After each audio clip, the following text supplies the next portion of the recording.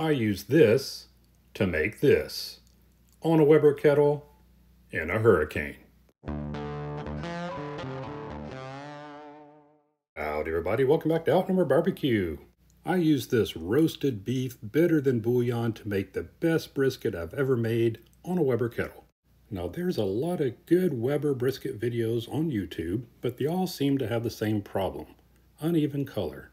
I think I've solved this with this beef bouillon. I used this as a binder and it gave an amazing color and a great flavor. Let me show you how I did it. This is basically a concentrated beef paste. We'll spoon a couple spoonfuls in a bowl, thin it with a couple tablespoons of water. Get it to about the consistency of mustard, just like that. Now I'll go ahead and rub this on just like I would a regular binder. Now this has a lot of salt, so I will not be adding any other salt. If you'll be using a commercial made rub or your rub has salt, there is a low sodium, reduced sodium version. But since this is the regular salt version, this will be the only salt I'll be adding to this brisket, and I'll just be using some coarse ground black pepper.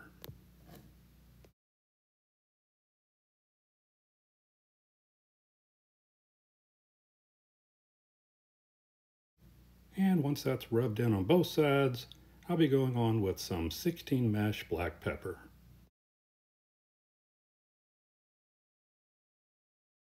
Now just make sure I get a good even layer on the fat cap.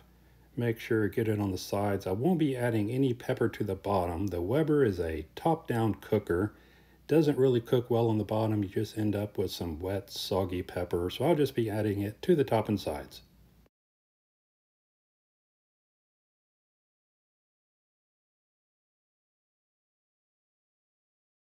And one last sprinkle on top to even it out. Look at that great color. And it hasn't even gone on the smoker yet.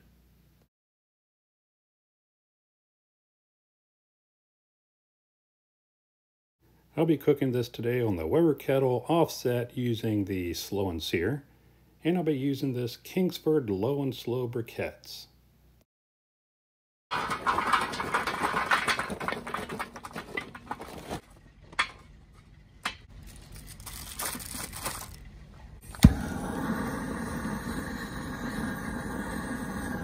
I'll be adding one charcoal starter at one end and let it burn to the other end. This should take about 4 to 6 hours for it to burn all the way from one side to the other. Go ahead and add some water to this reservoir trough for some extra moisture. And we'll clean these grates using a piece of aluminum foil. Go ahead and add this brisket and then one small piece of post oak right over the coals. As it burns, it'll give some nice smoke. I'll set these vents to halfway closed on the bottom and halfway on top. And let's hope it doesn't rain. Showing strong convection. Pretty soon here it will start to develop an eye. I think later on today it jumps up to a Category 1 hurricane. 65 miles an hour, so that's an update. It's jumped up in 5. And here we are after 5 hours. We're in between rain bands, so let's come out here, take a look at this brisket. Already has a nice color. That bark is setting nicely. 177 degrees internal. A couple more hours to go. And here we are after 8 hours. Bark is still looking nice. I did add a little piece of aluminum foil. It's getting a little dark on this side closest to the fire. Getting a nice color. Did add a few extra charcoal briquettes. This is the first time I've added charcoal. This Kingsford really does burn low and slow. Fat cap is feeling nice. I'll bring you back when it's ready to wrap. And here it is after 10 hours total cook time. Probing nice and tender. Temp it here in the flat. About 198, 199 degrees. I'll go ahead and wrap this Goldie's barbecue style. Put about a cup of melted beef tallow down on the foil. And we'll just put the brisket right on top, wrap this foil around it nice and tight.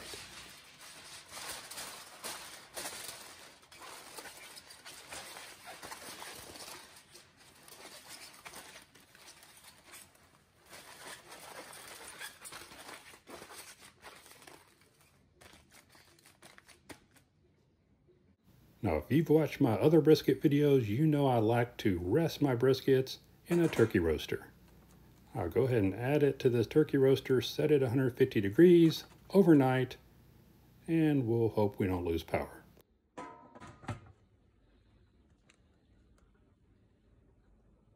A new set of weather conditions arrived during the night. Water in excess of 10 inches across most of our city, approaching 90 miles per hour winds, hurricane conditions. And so anyone that can hear my voice, shelter in place. Shelter in place. We're in an emergency. We have over 2 million in our region without power. Well, here we are the next morning. Power just went out about an hour ago. This brisket is still hot. Let's go ahead and take it out, slice it up before it has time to cool down anymore. Nice looking color, nice even color. Look at that bark.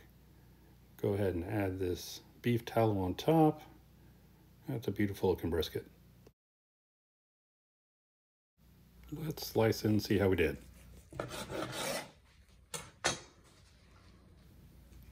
Still super juicy.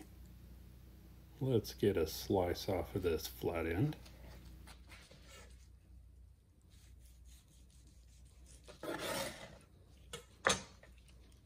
Nice smoke ring, good tenderness. Fat cap rendered really well. Let's get a slice of this point end.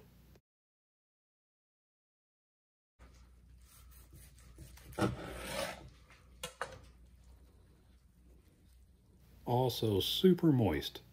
That's a good looking brisket.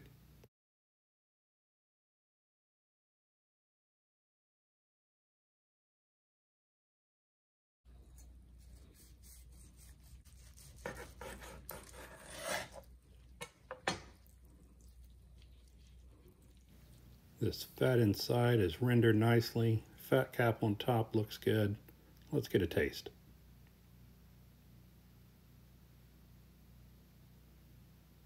That's really good. Using that concentrated beef bouillon, this brisket is nearly as good as any brisket I've made on my offset. Well, that's how I make brisket on the Weber kettle. Hopefully the power comes back on soon. Hopefully everyone's safe out there. Hit that like button, hit that subscribe button, and thanks for watching.